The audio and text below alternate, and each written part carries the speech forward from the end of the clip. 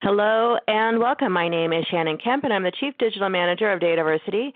We'd like to thank you for joining today's webinar, Top 7 Capabilities for Next-Gen Master Data Management, sponsored today by Reltio. Just a couple of points to get us started. Due to the large number of people that attend these sessions, you will be muted during the webinar. For questions, we will be collecting them via the Q&A in the bottom right-hand corner of your screen, or if you'd like to tweet, we encourage you to share highlights or questions via Twitter using hashtag DATAVERSITY. As always, we will send a follow-up email within 2 business days containing links to the slides, the recording of this session, and additional information requested throughout the webinar. Now let me introduce to you our speakers for today, AJ Khanna and Aaron Zorns. AJ is the Vice President of Marketing at Reltio. His technology expertise stems from various leadership roles at large public enterprise software companies, including Viva Systems, Oracle, Kana, Progress, and Amdocs. He holds an MBA in Marketing and Finance from Santa Clara University. Aaron is the founder and Chief Research Officer of the MDM Institute. Prior to founding the MDM Institute, he was founder and executive VP of Meta Group's largest research advisory practice for 15 years. Aaron received his MBA in Management Information Systems from the University of Arizona. And with that, I will give the floor to Aaron to get today's webinar started. Hello and welcome. Thank you so much, Shannon, now that I'm off mute. That was fun. Okay, so today we have a great topic. It's what's next. Now, it's the new year. It's time to think about resolutions. It's time, or revisiting resolutions.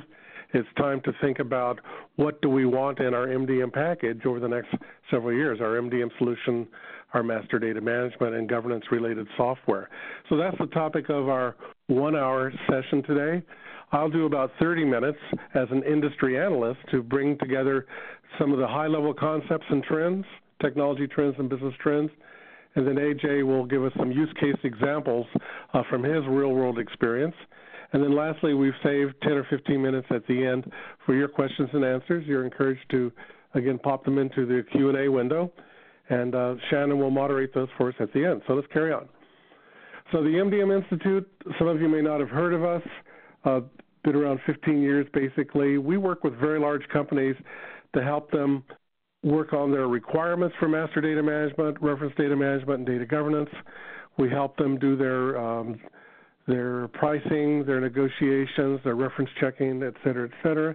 Again, we have 150 large companies that are our council that get free unlimited consulting to that effect. And as industry analysts similar to Gartner and Forrester, by the way, my company Meta Group was acquired by Forrester 15 years ago, which is when I spun off to do nothing but master data management. Was acquired by Gartner, I should say, my company Meta Group.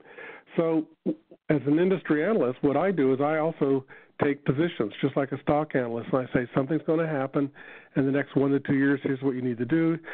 Something's going to happen in the next 2 to 3 years and 3 to 5 years, and here's what you need to know and what to do about it.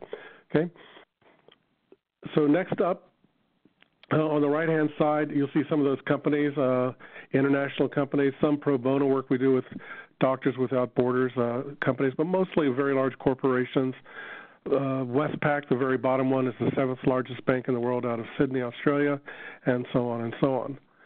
And I do work in both San Francisco. I have 2 homes, San Francisco and Munich, Germany, and so I work out of both. So the top 7 capabilities that we're going to discuss today, we're going to look at cloud, we're going to look at microservices, we're going to look at graph, big data, machine learning, artificial intelligence, action enablement, and then information or data governance. And in particular, our thought here is that all enterprises need to focus on what's next, because our current crop of widely installed MDM platforms, the IBMs, Oracles, Informaticas, et cetera, some might even call them legacy systems, they were not designed with digital transformation, the digital enterprise, et cetera, in mind. And so we've had to sort of patch things together the last 5 or so years to really get there. And in particular, the notion of system of record as a master, your golden sample, your customer 360, to add also something called system of reference, and likewise to get us into system of engagement, where we're keeping track of the actual transactions and their complex relationships among the transactions and among the consumers and citizens, et cetera. So we're going to be looking at relationship-driven analytics more and more. You hear that word a lot. Cognitive applications, everything in context. And that's what we really need to do, is to have MDM built into our systems or available as microservices to our systems so that we can take that dream, that target that we're future state looking for, the digital enterprise, that basically everybody, markets, governments, et cetera, all need to do this. Now, cloud, of course, has been around a while.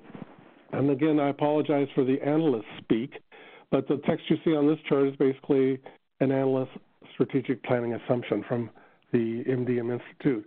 And what we're saying is that the small to medium businesses have definitely picked this up, and also the large enterprises to do some of their MDM.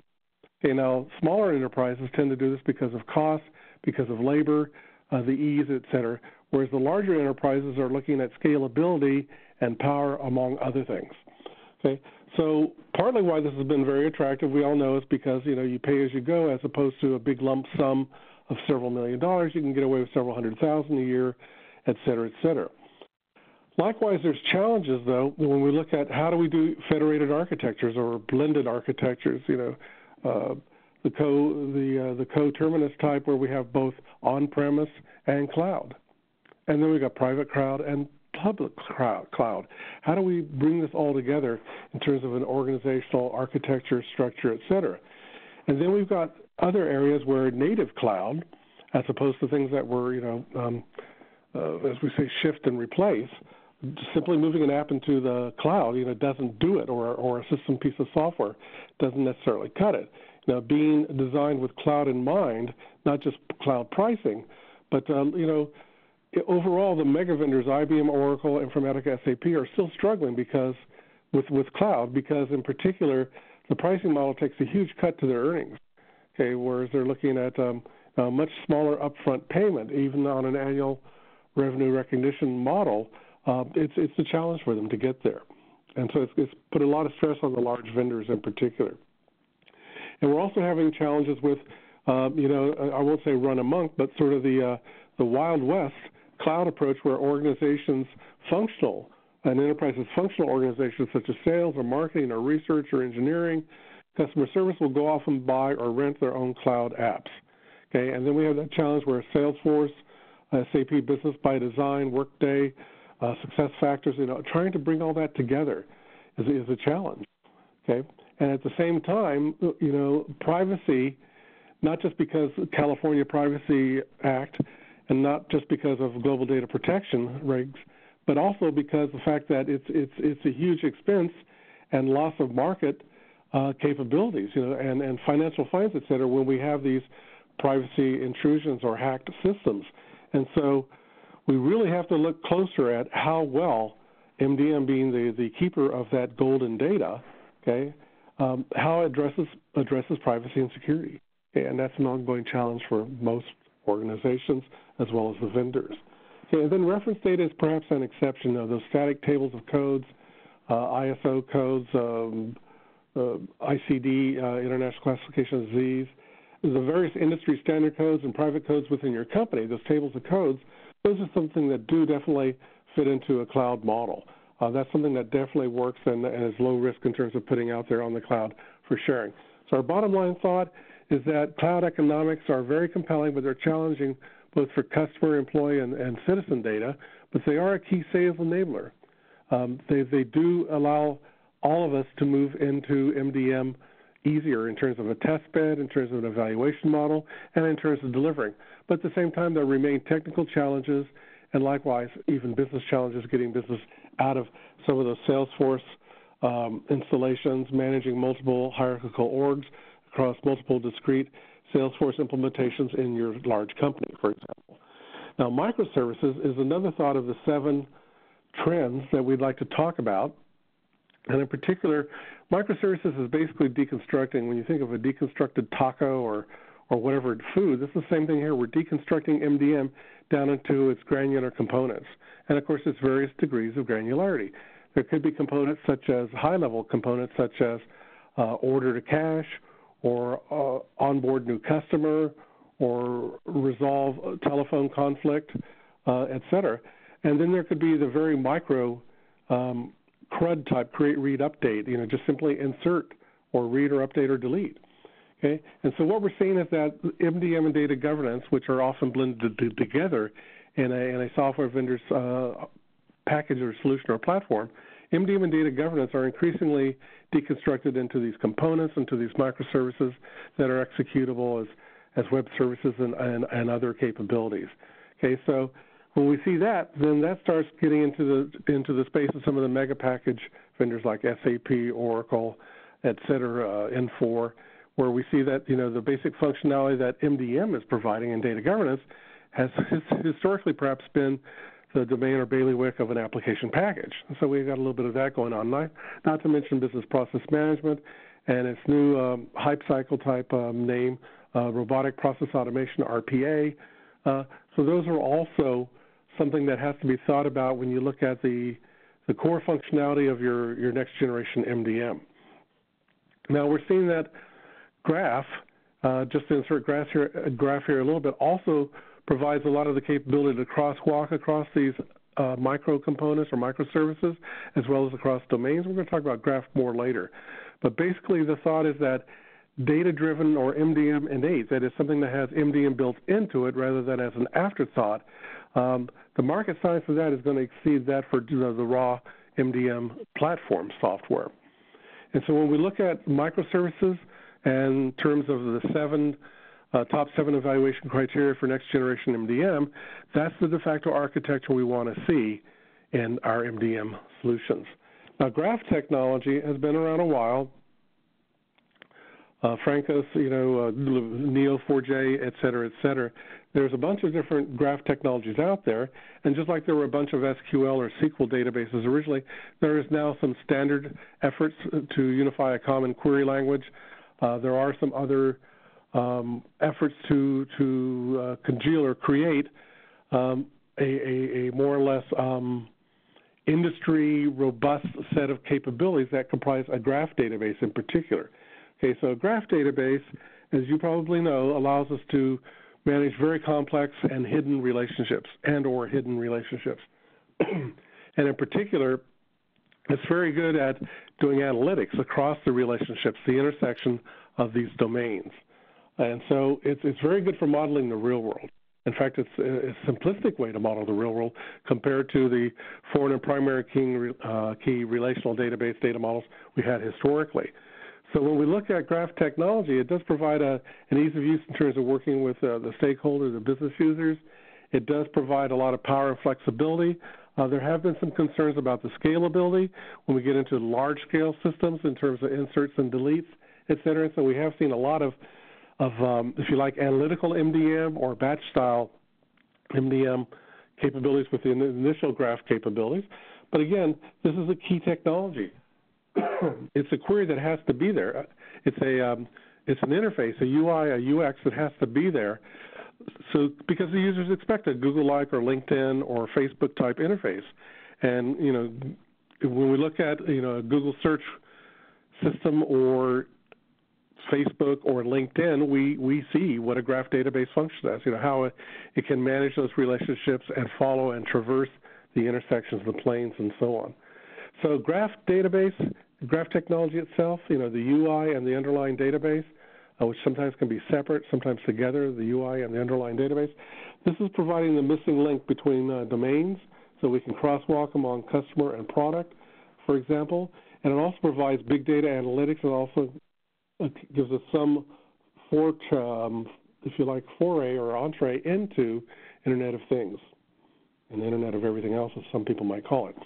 Now, big data, we all know as data, data management professionals, that big data is simply the ongoing slog that we've had all of our professional lives, where things are getting deeper, more complex, and lots more of it. So, big data, for however you feel about it evangelically or in terms of dogma, it's here, it's coming, and it's going to continue to impact our systems as well as our customer and our stakeholder experiences. The problem is that most organizations are getting about a 30 or 60 or 90-degree view of their customer, product, supplier, citizen, et cetera. So the challenge is to get rid of those blind spots and to be able to bring in data out of the big data, sometimes which is not in a tagged metadata tagged type format. And we have to be able to either after the fact go in and tag that big data, or we have to tag it as it streams into the data lakes and so on. And so there's a challenge. Okay, how do we reincorporate big data, which is sort of strayed from the structured view of IT? It's vastly unstructured for most organizations. How do we reconcile that, repatriate that back, so that data provides and rounds out and augments the so-called single view of X, where this customer, product, supplier, citizen, good guy, bad guy, whatever. So we find that big data is key. We find that MDM provides the capability to do identity resolution, that is to match the data over in the big data lakes or data marts, et cetera, with the data in your master data systems, along with your transactional and analytical subsystems. So it's very important that big data be there to allow us, that MDM comes along to crosswalk, if you like, across the domains again, to link the domains, and also to even clean up and tag the data going into the data lakes. Now, AI and machine learning, likewise, something that's been around a long time. I don't know about you, but 30 years ago, I did my degrees, and back then we were doing neural nets and all sorts of AI fun things. The challenge was the compute power and the databases needed to train these systems. Now, it was pretty funky back then in my early age experience. So where we are now is we have AI being used for data profiling, to understand the relationships as a sophisticated software crawls across your data landscape to identify the relationships and the sources and targets and so on. We also have AI, artificial intelligence, coming along to assist as sort of an expert system in the AI language or parlance, to have an expert system to help data governance stewards in their day-to-day work to eliminate a lot of that repetitive work that they have to do, and to also capture it so that it becomes rules in an expert system. So clearly, AI machine learning is needed to help us get there when we have these more complex and larger, much larger data landscapes and much more complex data landscapes. Okay, and so not just the data scalability, but the human side, for us to be able to deal with this as architects, as users, as data stewards or subject matter experts, and so on. So it's not going to replace. It's basically going to augment and make us do what we do better, faster, easier. So when we have a bottom line thought about machine learning, it's really all about scalability, complexity, and agility, which are some of the problems being solved by machine learning when it comes to data management, especially governance and master data management. So action enablement, it's one thing to have analytics tell us something. It's another to turn those analytics into action. And in order to do action, you need some sort of workflow integration with your operational systems, with the UI, the UX on mobile platforms, set tops, car dashes, et cetera. And so action enablement says we need to somehow bring back together business process management, robotic process automation, et cetera, to bring that stuff back together, because the process management tools need data, and the data management tools need process management. And heretofore, they've sort of gone their separate ways architecturally and religious origins and so on, as how they've split and diverted. So how do we bring it back together? Well, you'll see that many of the modern MDM platforms have sophisticated workflow built in, and workflow that's able to integrate with the enterprise workflow as well, not just to kick off an email or a semaphore or something, but also to be able to integrate at multiple levels, RSS, Java message, you name it. It has to be there. And so action enablement is a critical capability that we see in the more modern MDM platforms, but also as a retrofit. When IBM buys various BPM vendors and Informatica and Oracle, they're basically making all that work as well. Meanwhile, we've got people like TIBCO and other BPM, Software AG, other BPM vendors that have also started blending in MDM into their overall platform for BPM. So the thought on action enablement, our bottom line thought, is that from the enterprise perspective, if we're going to have a real modern MDM solution, then we want rules, and we want reference data, and we want metadata. We want it all to be applied across domains, and that requires some good amount of workflow or process automation. On our next chart, last chart for me, it looks like, in terms of the 7. I could have numbered these, and that would have been better for all of us. But in terms of information governance and compliance, okay, so we all know that data governance is people, process, technologies, all that happy stuff that allow us to administer, functionally the management of our data assets. Capture them, grow them, retire them, manage them, et cetera. And so data governance itself needs that end-to-end lifecycle capability. And we need to be able to onboard data and then roll it off, et cetera, at the end of a 7-year or other legal life. And likewise, we need workflows that will support, bimodal, both IT-specific and business user-specific capabilities. And we're going to see that the data governance vendors that were out there heretofore, including Calibra, who just got, another $100 million yesterday or so, and are now valued at $1 billion. They're a unicorn, Calibra. But look at them. They don't have the MDM integration, okay? And so what we do need is MDM and data governance integration. And that's what you're going to see in a modern data management platform. You're going to see sufficient data governance to also drive the MDM side, and likewise sufficient MDM to drive the data governance. I mean, what's the use of doing data governance if the end result is another PDF, Excel, Visio, whatever? You need action, you need integration, proactive integrated data governance with MDM. And so that's what we're talking about here, is that the mega vendors themselves, their solution, as well as a lot of other data governance platforms, has been, CSV, Excel type, input-output type integration, as opposed to round-trip, push-a-button, or round-trip hyper-integration through RSS, JMS, or whatever it might be, to give us that integrated data governance capability for our data assets. So a possible action plan for the next 2 years, we all know that we should be promoting MDM as a business strategy, not as an IT refresh. Okay, so we find the low-hanging fruit. We go out there, cross-channel marketing, omni-channel marketing, data governance, compliance, those sort of things. So fine, it's a business strategy.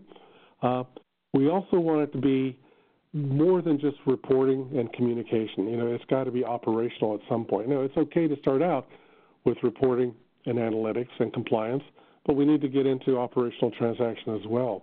We're probably going to start either with party or thing, either with customer, citizen, or with product supplier pricing, et cetera. And we should, while we're evaluating our MDM capabilities, we need to keep our eyes out on the radar in terms of what's the next 2 years, mixing metaphors there a little bit. We need to look at, not what we need now, but also what's going to be hitting us in the next 2 years in terms of this increased move into, digital everything. And so it was not just from the mobile experience, the handheld experience, but likewise the integration of IoT for certain industries, and likewise the integration of just the complex extended supply chains that comprise a modern corporation. I mean, those systems, whether you're Apple, HP, IBM, Lenovo, whoever, you've got a lot of business partners in your supply chain that you have to integrate with. And that's a huge challenge. I mean, you're not just a solo entity. These days, you're being increasingly integrated with the rest of the world. We're not just talking about, Amazon or Yahoo or eBay doing your website of your company and you running the brick and mortar operational and analytical systems. Now, it's not that way. We're talking about your whole supply chain being increasingly, call it fragmented, call it deconstructed, where we get the best price, where we get the best capabilities, and where we get the needed capabilities to address the consumer or the business user's requirements. So when you're looking at MDM these days, you may use certain MDM just to do reference data or just to do compliance. But if you're looking at an enterprise-level solution, you're going to be looking at multiple domains. You're going to be looking at linking that together. You're going to be looking at making that a modern system as opposed to a legacy architecture where you don't have data governance integrated, where you don't have workflow integrated, where you don't have graph. Modern data management, here we've given you 7 evaluation criteria or 7 capabilities that you can use to have conversations, to structure your conversation with the various people that you interact with, whether it's your your implementation partner, whether it's your software supplier. This is a good outline to structure a conversation. 7 good things that we need to know about. And so, again, to revisit the concept, in my 30 or so minutes here, I'm at the 25-minute mark, so I'm doing pretty good. All enterprises need to focus on next-gen requirements because we're moving from the older system of record, golden record, customer 360, et cetera, to system of reference. And increasingly, we're ultimately moving into a system of engagement. All those transactions, all those interactions that we have to analyze, that we have to manage, and increasingly the dirty detail that we'll get into IoT. Now, relationship-driven analytics implies graph, okay, because the older relational database systems and hierarchy management systems, et cetera, don't do the relationship-driven that we need, the analytics and the UI, the user interface. And so this implies graph is something that we need in order to have those cognitive apps and in order to help ourselves move into the next generation of digital enterprise, what that's going to look like. Where can you get more? Well, my organization for 15 years has been doing summits around the world. We do like 5,000 people a year, Singapore, Tokyo, et cetera, Sydney. And there you go, that's us. And again, here's where you can find my organization, myself, on Twitter, on LinkedIn, phone, email, et cetera. So now I'd like to hand it off to, I was surprised to hear the job title VP of Marketing because I think of AJ Khan as a very technical, savvy guy who's been in the market for a long time. But so I'll just call him Reltio's representative to discuss use cases relative to the 7 evaluation criteria for modern data management. Okay, Ajay? Thank you, Aaron. Thank you so much. Yeah, this was really exciting discussions that you just kind of went through, and it's a really exciting time to be in data management, right? I mean, data is no longer just an exhaust coming from various applications and systems. Now we all kind of consider it as a enterprise asset. So yeah, I'm pretty excited to be in this space at this point in time. So thank you for the 7 core capabilities for next gen. So the attempt from my side here is to kind of discuss some of the use cases and how these technologies are coming together in a modern master data management platform. So let's go and get started. And I see a lot of messages from people which are from really cold areas. So friends, please stay warm, from Chicago, from Boston, and from St. Petersburg. So let's go and get started here.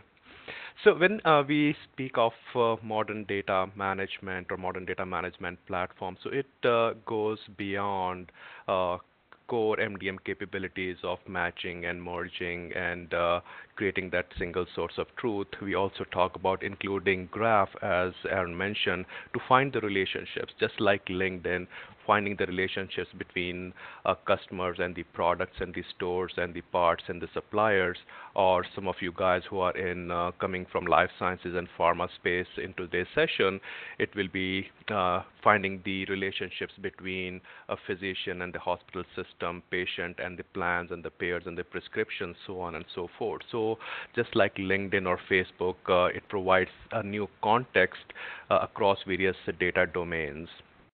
And next is workflow and collaboration capabilities, very BPM-like, where you can design your processes about data change requests, data deletion requests, data access requests, especially when they are mandated by regulations like CCP or GDPR. We must adhere to those. Analytics and machine learning, not just to get next best actions like you would see in Netflix or Amazon. People who like this would also like to buy this, but also improving the data governance part, also improving the data quality, also improving the data matching within your system. Data as a service, where you may want to consume third-party data, how easily you can consume third-party data from vendors like Dun & Bradstreet, or in life sciences vendors like IQVIA or MedPro. So those are the capabilities that are required today as part of the model platform, and then deliver that information to business users for action enablement. That's where you deliver all that information to the business user in form of these data-driven applications, where they can actually view the profiles, where they can actually work on various tasks generated by workflow. Where they can do the collaboration and get insights into the information about certain profiles as well as certain relationships. And as Aaron mentioned, that we need to deliver this as a big data scale, bringing in omnichannel interactions and transactions, and incorporating some of the newer technologies like microservices architectures, containers, using Kubernetes, so that we can leverage this multi-cloud architecture. So I will get into a little bit more details into each of these. So first, let's see how these things kind of come together and work. So I'm starting with point number one from the left-hand side. The first step is to organize your data. You connect to various data sources, your internal, external, third-party data sources, like Dun& Bradstreet or IQVIA, or from your CRM systems, or even like public data, right? Whether it is data like NPI data or any kind of like data from postal services, and then you merge that data together and refine and reconcile to create those consolidated profiles, and then find the relationships, relate those entity, people to people, people to products, products to locations, to stores, etc., and also correlate that with omnichannel transactions and interactions. So if it is a consumer, what have they purchased, what have been their web visits, what kind of emails they have opened. So all that information is also correlated with the master profiles to create that true 360 views, and then seamlessly make it available to the underlying analytical system, where the machine learning, whether it is Spark based or whether it is in GBQ kind of environment, is utilized to gain further insights about that information, create further insights about that data, and bring those insights back to as part of the master profiles, and then as a step number 3, visualize that information in the contextual view, whether you want to deliver that view to your marketing people or account reps or field service agents or call center agents. Deliver that view about that product or the customer or a consumer or a supplier in procurement in the context of their business rules. So everybody get the relevant view, which is as per their business goals and objectives. And then also making it more operational, so all this information is then made available to your downstream, any kind of like analytical or operational systems. So when we talk about storage approach, so there is a lot of different type of data, and which is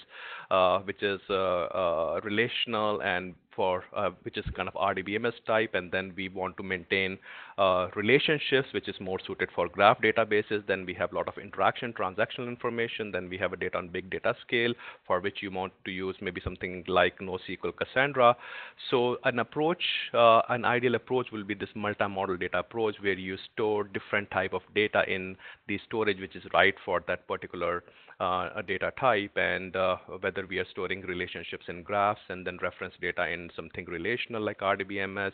We have interaction, omnichannel transactional files in some storage like S3 and related to those records, and then bringing all this together in a contextual way, where you can provide relevant information and create those reliable data profiles of any kind of data entity, whether it is a customer or a B2B organization or a supplier or a product.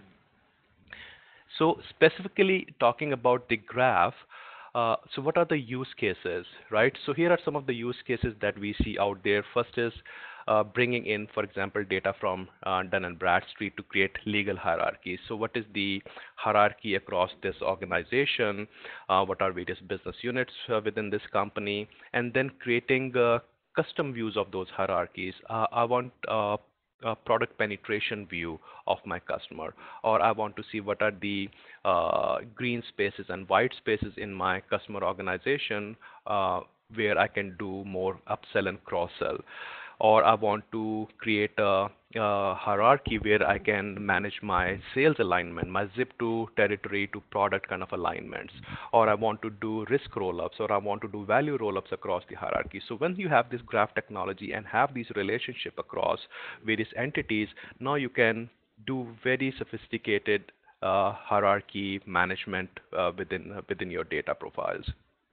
And then some ad hoc kind of for use cases where you want to create a profile of your customer, B2B customer, and you want to see what is my account team like, or what is the procurement team or approval team like in my customer organization or in life sciences. So how does the formulary team looks like?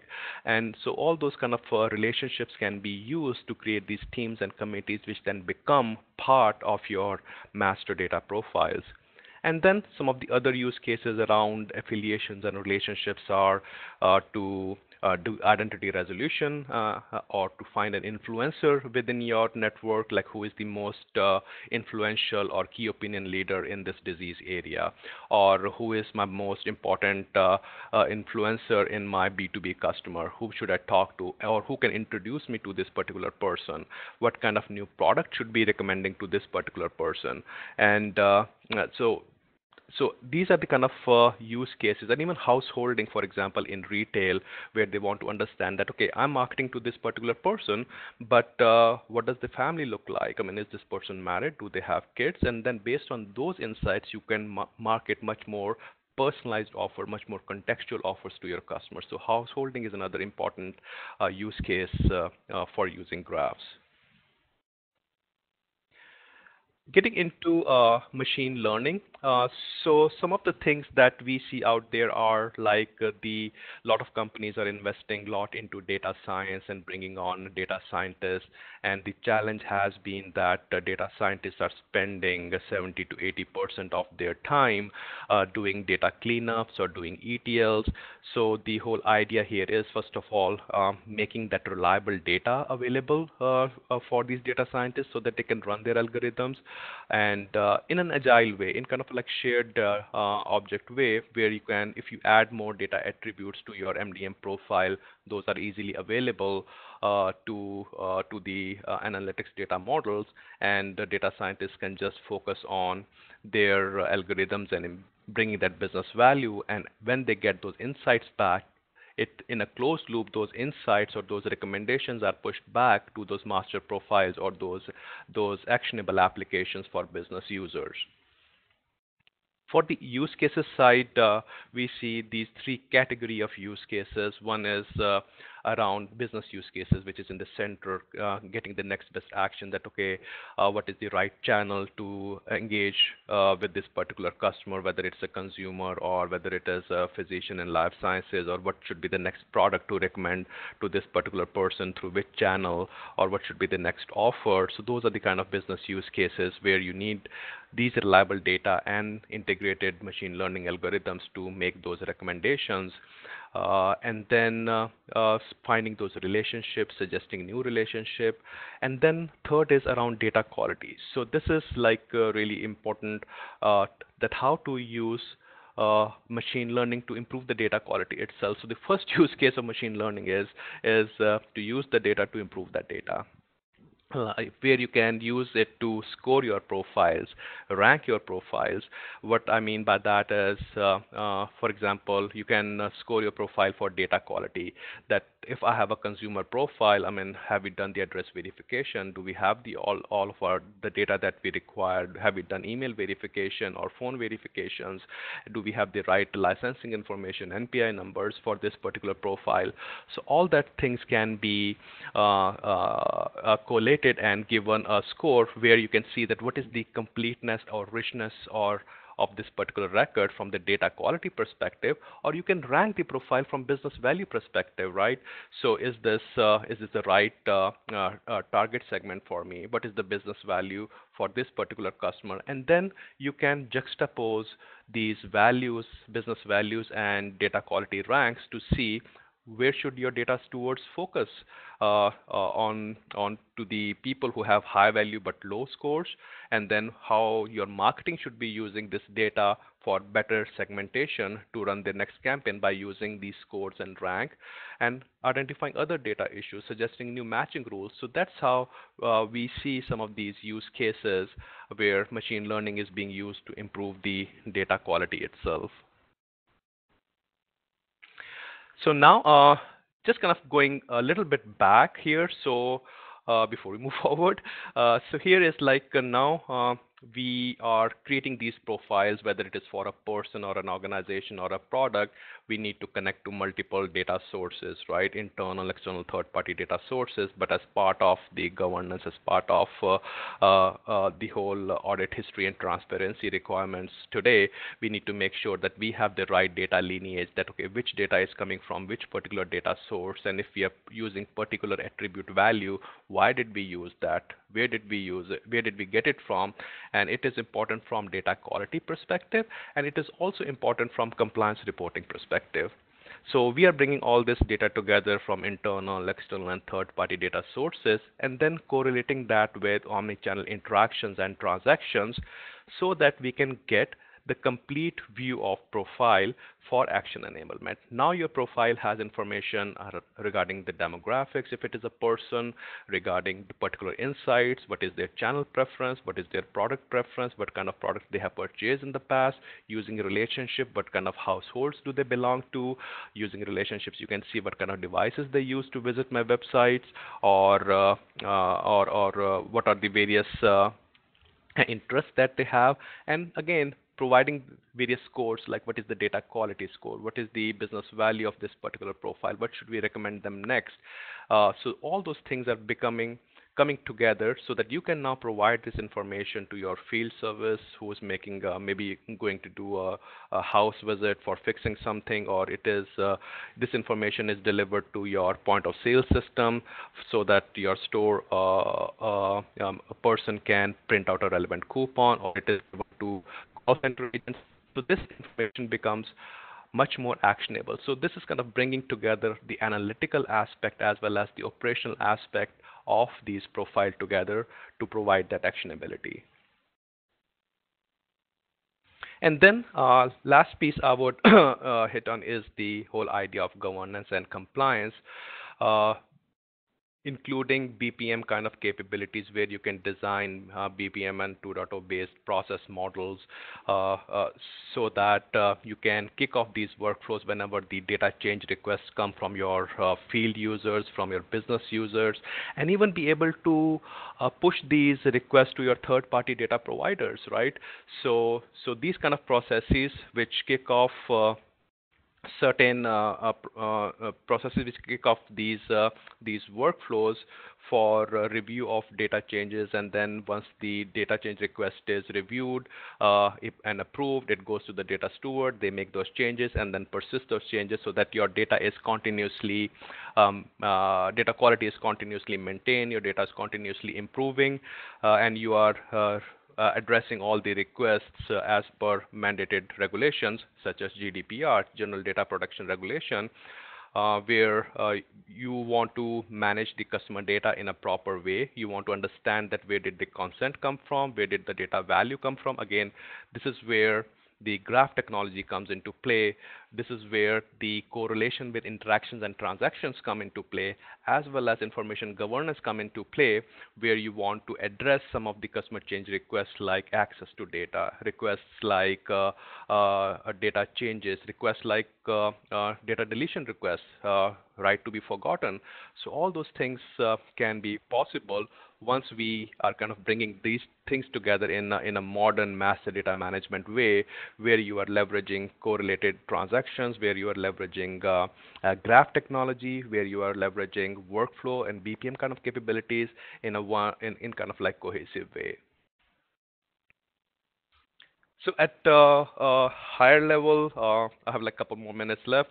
So at a higher level, if you see some of the industry use cases in the life sciences, you will be thinking of these technologies to maintain reliable healthcare provider profiles or hospital data, healthcare organization HCO profiles.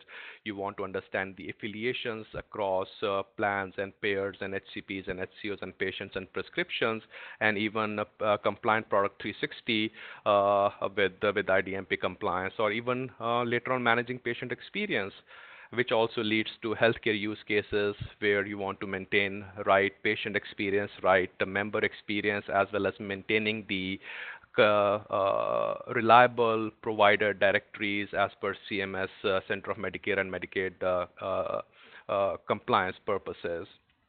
And then a lot of use cases in retail are around digital transformation, are around delivering the connected customer experience across the buyer's journey, are around addressing the household issues as well as adhering to use cases or regulations such as GDPR. And very similar use cases you will see in financial and insurance industries as well, and some in like high tech kind of industry where the selling is mostly B2B. It is understanding the hierarchy of their B2B customers, doing hierarchy management, maintaining the sales alignment, calculating the sales or distributor compensation, sales effectiveness, and even supplier 360 kind of scenarios where you want to create complete profiles of suppliers and to see who is your topmost supplier, or which supplier, or is the supplier maintaining the right compliance requirements. So all those kind of use cases are can be addressed by bringing these technologies together. So these are just a sample of use cases, and definitely we can discuss more when we deep dive into a single industry. So just kind of a recap, the idea is to make data heart of every decision by organizing the data, whether it is internal, external, third-party data, or interactions and transactions, bringing it together, understanding the relationships, and then delivering that information to business users for actionability in personalized views, infusing analytics using machine learning or AI as part of those business processes, and then using that information to continuously improve your data, continuously improve the customer experience, continuously improve the business outcomes.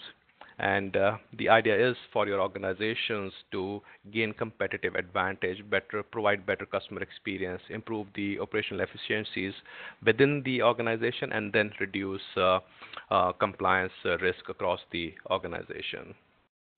So with that, I will end my presentation, and if you want to learn more, definitely you can contact us at any time or visit realty.com.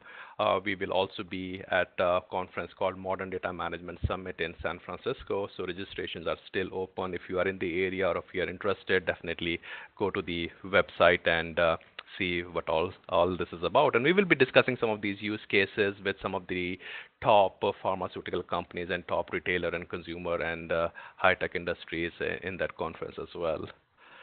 So that's it from my side. Shannon, over to you. Yes, thank you both to AJ and Aaron for this great presentation. Just a reminder, I will be sending a follow-up email to all registrants within 2 business days, so by end of day Monday, with links to the slides and recording of this presentation. By end of day Monday to everybody. And if you have questions, feel free to submit them in the bottom right-hand corner of your screen. We did have a question come in earlier. So one of the major complexities in MDM is growing list of suspect match pools. How do we tackle it in new gen MDM? So I can take that one, and then Aaron, definitely please provide your thoughts as well. So I mean, there are multiple ways for suspect matches, or what we also call like potential matches. So there are kind of discrete rules, then there are fuzzy logic and smart matching rules, and you can also use machine learning to improve that matching as well. So for example, there are you added a new data source and there is a match happening, and system says that this is maybe like a 60% match. In that particular case, where it is not a high confidence level, these kind of matches will go to a data steward. They can eyeball it and say that, okay, we should merge these records. And then system in the background is learning and identifying those patterns, and then saying that, okay, you have been merging such kind of records, so this is a new rule that we will suggest. Do you want to persist this rule? So that is one part of improving your matching using machine learning. And then second aspect is graph as well, right? So for example, if we do not have this kind of fuzzy matching and we do not have like right keys, but we can use relationships that this person, like John Smith and Jonathan Smith and Jay Smith, has the same relationship with the same person in the same kind of zip code. So even though the data is different, maybe this is the same person, and we want to train our machine learning to identify these relationships as well to improve those suspect matches. Yeah, historically, Aaron here. Historically, we've had both database-driven or data-driven and probability-driven matching. Okay, and so that has been the historical means. And sometimes the various MDM platforms would use one or the other. The trend now is to use both. Okay, that is, to match against historical databases for accuracy, synonyms, whatever, and likewise to use thresholds, probabilities, et cetera, to fine-tune a system which, over time will change in terms of what is a suspect, perhaps, or what is a duplicate, or what is a false positive, or whatever.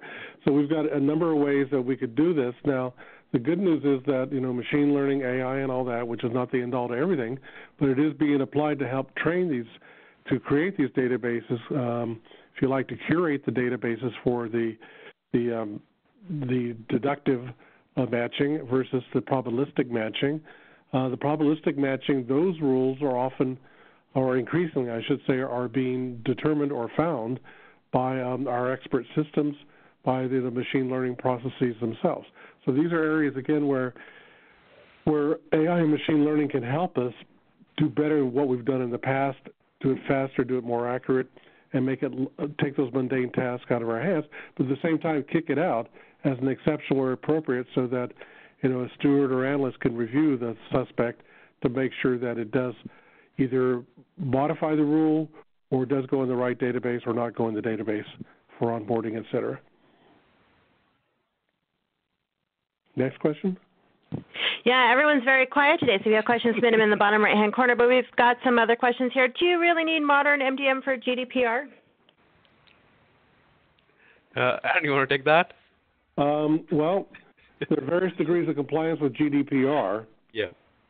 And like a lot of American companies are sort of sticking their head in the sand, even though they're doing business in Europe, especially smaller companies, because of the cost of just bringing in consultants and determining how much GDPR capability we need to continue our business in Europe, or whether we should drop Europe, because it's the cost of servicing Europe versus the cost of GDPR compliance for Europe. But anyway, back to the big question. You can do GDPR with any number of tools. I mean, we've had all these, we've had anti-money laundering databases, good guy, bad guy, watch lists, all this sort of stuff in the past. MDM itself is, fundamental to GDPR. Where do we have data on what? Who's allowed to access it? When was it last accessed? The audit trails, the protections of the data, et cetera. The ability to tell a customer, that this is where we're keeping data on you and why we're keeping it. The ability to purge a customer when you get a forget request, okay, from a European consumer, et cetera. So these are all classical capabilities that are simply magnified when you get into a GDPR scenario.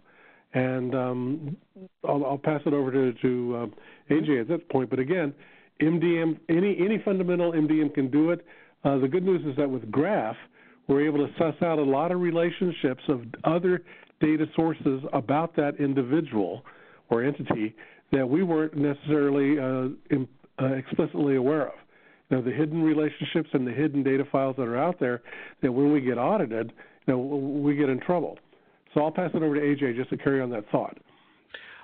Thanks, Aaron, and I agree, right? I mean, so you can go ahead and do the basics, but the whole idea is that understanding the data lineages as well, right? How easily we can understand that, okay, if a customer asks that, okay, where did you get this consent from, right? I mean, which is permissible in GDPR, we need to be able to tell them that, okay, you provided me this consent from this particular website or this particular digital asset, or for example, so that kind of information you need to be able to provide pretty quickly.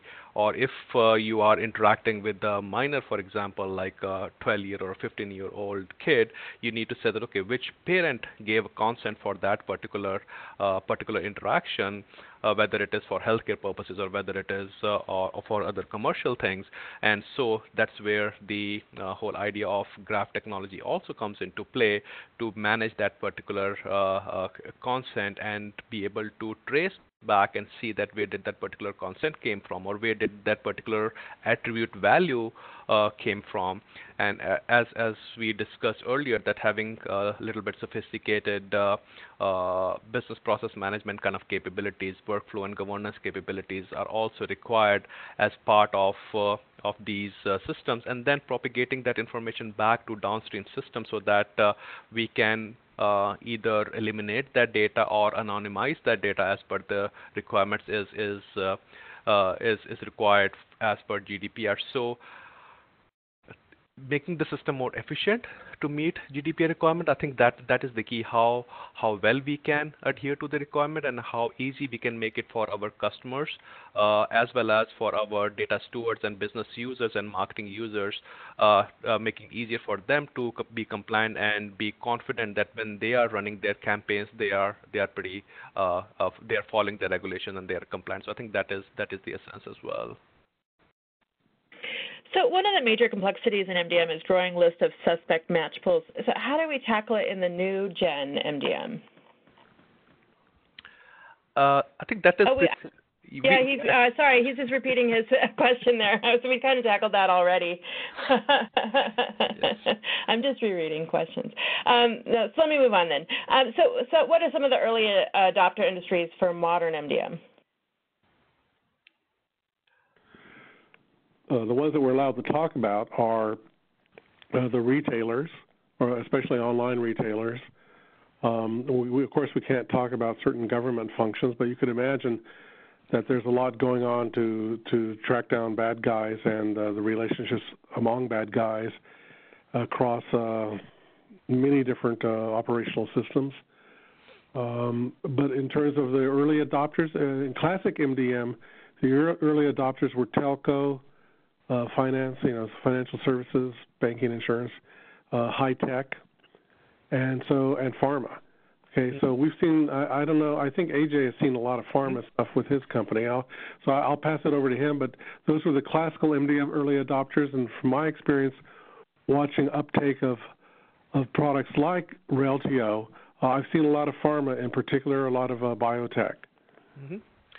You're right, Aaron, that we have seen a lot of quick adoption on life sciences side, whether it is pharma, biotech, medical devices, and again, the relationship played a big role there because they want to they want to have the right data, of course, because of their marketing purposes or even for compliance and reporting like Sunshine Act and all, but they also want to understand the relationships between physicians and hospital systems and payer organizations and plans and prescriptions and patients. So that has been there. And then another one is, as you pointed out, is retail, where they want to have that connected customer experience. They want to provide better personalization. They want to provide better contextual offers, as well as making sure that they are meeting all the compliance needs and understanding the households within their consumer base. So that has been a big adopter. And then similar use cases we see are around healthcare as well as PNC insurance, where our customers have been saying that, okay, we want to be more customer-centric than policy-centric organization, to understand the customer, to understand their needs, and then delivering more customized products for those particular customers. So that is another big one that has been in the forefront of adopting these modern technologies.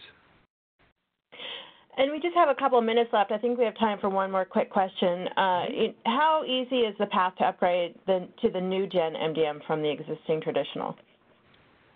I'll take that for sure. a high level. Thanks, AJ. Real quick, we're talking about graph often being a layer across legacy systems, including legacy MDM, to pull everything back together, to do crosswalk across domains, to find hidden relationships, explicit, implicit, whatever, to go from product to customer to supplier to pricing, so which are often in discrete MDM systems or commonly in discrete systems. So graph often provides a glue to bring things back together as you migrate to the next level or next generation platform. Back to AJ. Exactly right. I think I was going to say the same thing. So it is not necessarily kind of a rip and replace kind of a solution, right? Like any other good solution should do. So it is more like bringing your information from your legacy systems together and then providing that kind of step approach towards moving on to these modern technologies. So you can kind of bring the data from your old systems, whether it is MDM or your old data warehouses, or even like sometimes the data lakes we are seeing out there, and then fulfilling a business purpose. And then as you move along, then you can kind of say that, okay, you want to kind of move the data from your old legacy system into the new system as well. But it is more of like a phased approach where you can still continue but pull the data from your older systems into the new one, and then in a phased manner remove the older systems. All right, well, that brings us to the top of the hour. Aaron and AJ, thank you so much for this great presentation, and thanks to Reltio for sponsoring today's webinar. Just again, reminder, I will send a follow-up email by end of day Monday to all registrants with links to the slides and links to the recording. And I hope you all have a great day. Thank you so much. Thank you so much. Thanks, Sharon. everyone. Karen. Bye.